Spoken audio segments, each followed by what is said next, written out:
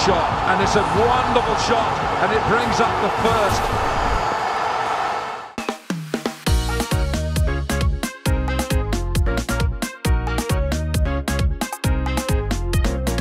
This is Brian Lara with Wired 868.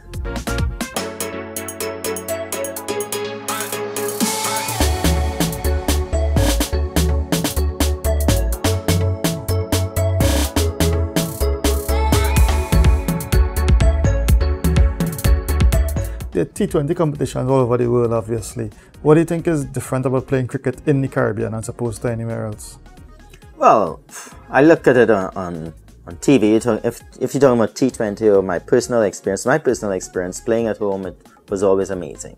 You know, if it's a Jamaican crowd, if it's, you know, right here in Port of Spain, Barbados, very knowledgeable people, Guyana, it was always a fantastic experience playing at home. The more gigantic stadium in Australia or England, Lords, it's a different atmosphere. You know, people are still very appreciative of what you're doing. The seats are still, you know, filled with knowledgeable people. But playing cricket in the Caribbean and looking at T20 in the Caribbean and seeing the party atmosphere, there is not much of that. And the cross sections of the crowd. You know, cricket is a lot of times very dominated by male spectators. You get a different feel in the Caribbean where everybody comes out, and there might be a fact that there's a 20 or 30% that really don't watch the game. They're just into the, you know, the fun part of it, which is great. It's an awesome atmosphere, and you know, the calypsos, the soca's, the reggae, all of these things lend itself to everyone having a wonderful time. How does that impact on the game going on the field? Because sometimes I hear some cricketers say they don't, everything outside the field is white noise, they don't really hear or focus on it.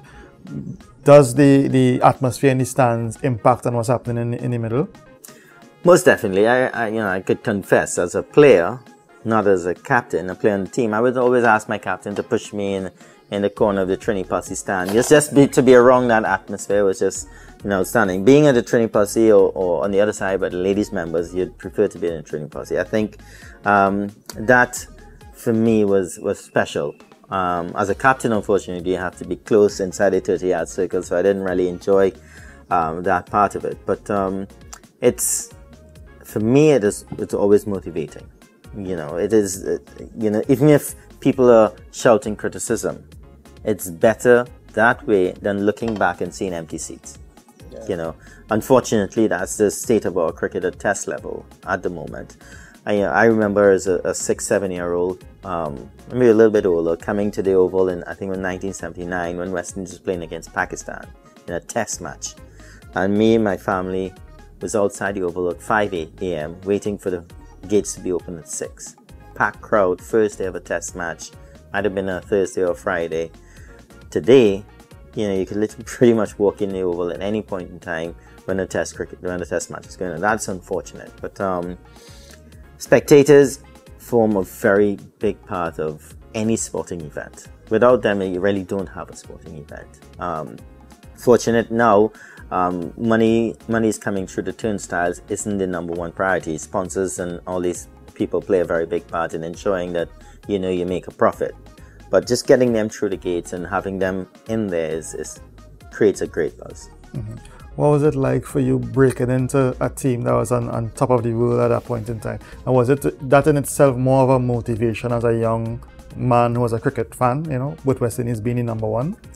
Well, this is, you know, I'd like to answer this, and if, you know, if any youngsters listening, in terms of being a kid and wanting to play for West Indies, you know, it's far-reaching.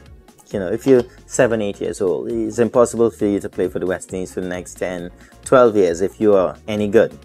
So for me, first of all, playing the game, and I played other sport. I played football, I played table tennis, squash. Being active in all those different sporting arenas give me, first of all, recreational time. Taught me a lot as a young man growing up at playing against other kids, and I used that as a, you know, stepping stone each and every single time. I wanted to be best, even if it was street cricket. I wanted to bat the longest, even if it was playing in the savannah in Cantaro. I wanted to be one, you know, scoring the goals or anything like that. So as I progressed, of course, the West Indies and listening to them and hearing about them, that was in the back of my mind. But I always wanted to be the best in each stage, under 12, under 16, under 19. That 2-year spell for you before you actually made a debut, when you were part of the West Indies team but not playing yet, what was it like for you, getting through that and staying focused? Actually, I don't think much frustration stepped in. You got to understand, I was not kept out of the team by a losing team. I was kept out of the team by a winning team. And it's very hard to change a winning team. And there might have been occasions where 1 or 2 players were slacking off and, out of form. And I felt, if I get an opportunity there, I could make, I can do something better. But Viv Richards always said, your time is going to come. And I understood that. And the fact that they were giving the players that weren't doing very well an opportunity to stay within the team showed a lot of unity. And it showed the fact that if you do get in the team, then you'll be backed. And it was tough because, you sort of, you want to get out there, you want to play. But for me, looking back, it was maybe the best thing that was ever done. The fact that I was able to learn behind the scene before entering the arena. I had a taste of one-day game in England, test match in Pakistan, and all these things to just give me a taste of it.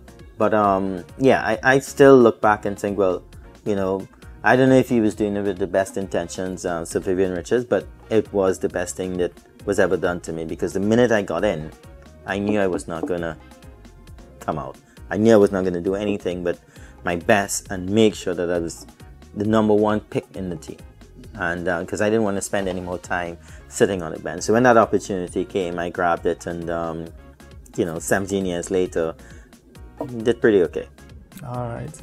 And for the latter half of your career, towards the end, and now West Indies, you're trying to stop the tide from turning type thing. Do you think it was inevitable that we were coming to the end of a cycle? What was it like at that point in time playing for West Indies? Well, yes, it was always going to come to an end. Looking back at it, the job that or the feats that Clive Lloyd, Sir Vivian Richards, even going back to Sir Frank Worrell, where we weren't majorly successful, but they stood for something.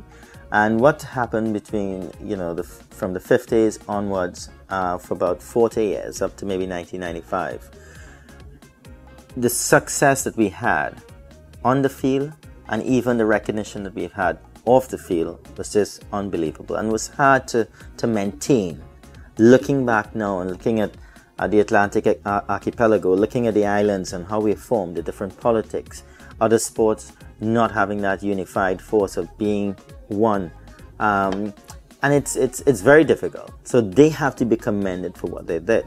What is disappointing is the fact that now we can't even, be in the top 3, or that's where we belong.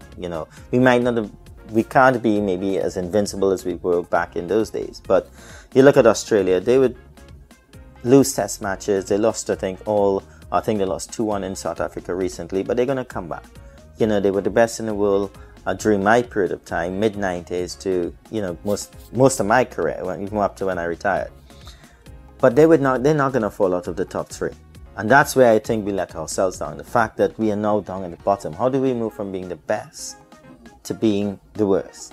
And all West Indian fans want here and around the world, and we have a lot of fans around the world. We have perennial favorites for a lot of people that may love their country playing, but their second team is the West Indies. Is to see a team that is proud, is to see a team that's fighting, and we have the talent to do so. I said it, I would say it again, the talent is there. It's the best talent in the world. How do we harness that talent to ensure that we are competitive is where we are making the mistakes. And hopefully, the selectors, the administrators, the academies can all get it right so we can get back to some semblance of success. It's never going to be the same with all our hurdles and struggles in the Caribbean, but Caribbean people want to see good cricket that they're proud of. And I believe that the players and the talent is there to do so. You think the main factor that's missing is the mental, the toughness to fight it out, to fight even when you're down to get a result? Well, I think it's a lot that's missing, but it's not something that, each player have the ability to come to the table with it. You know, it could be something that we could develop in a team, you know, a fight, understanding what they stand for. You can develop that in some players. Some players will come straight to the table with it and you're happy. You know, you look at like a player like Cantaro when he was 19, very slim, very light, but he had a purpose. He had tunnel vision of what he wanted to achieve, and you didn't have to say much to him. You know, just sort of try to get him into the team environment, understanding what is needed, you know, in a team scenario. But he came with that mental approach. And I suppose the likes of Richards and all these guys, they were knocked down, you know, losing to Australian, I think 74, 75, when they came back. Not with any different ability, they came back with a different mental approach. And again, some players went to the wayside even during that time. But we can inculcate that sort of attitude in our players, the ones that don't come with it naturally, and you can get them to produce on the other end when they learn about it. Okay.